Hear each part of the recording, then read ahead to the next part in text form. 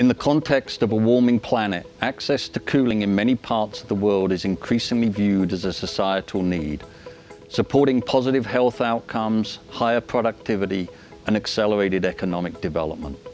However, in a world where over 3 billion people lack access to cooling, meeting this need will come at an environmental cost that we simply cannot afford.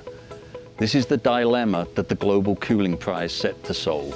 So in 2018, RMI, along with the Government of India and Mission Innovation, launched the Global Cooling Prize to spur private sector innovation to identify residential cooling solutions that have 5 times lower climate impact than standard air conditioners sold in the market today, all without compromising comfort or affordability.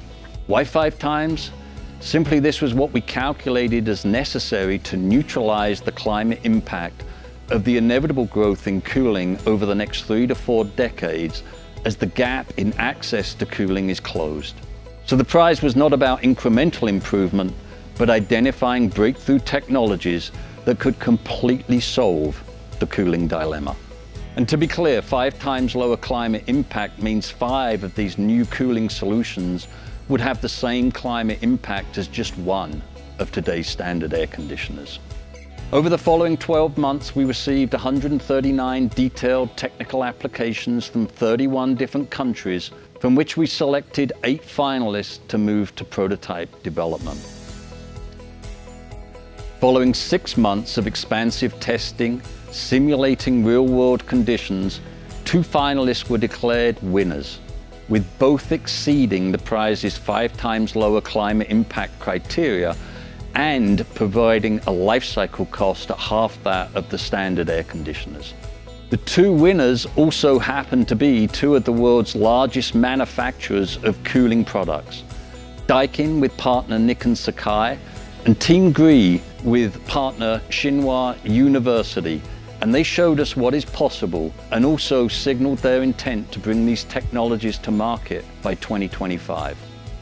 But our work is not yet done. Through this process, we have learned that the standards we use to assess efficiency that were developed in the global north do not work so well in the global south, with 1/3 of the performance improvements of the winning units were not able to be captured under the ISO SEER testing protocols.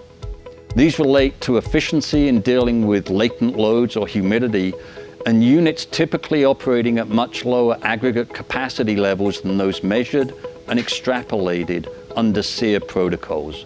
This has to be addressed.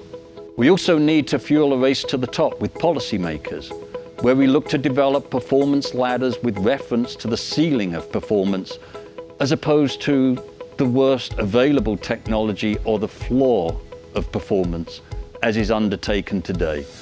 And of course, we now know how high the ceiling of performance actually is. In short, innovators and industry have done what we asked them to do. We now need policymakers to act in this, the decisive decade.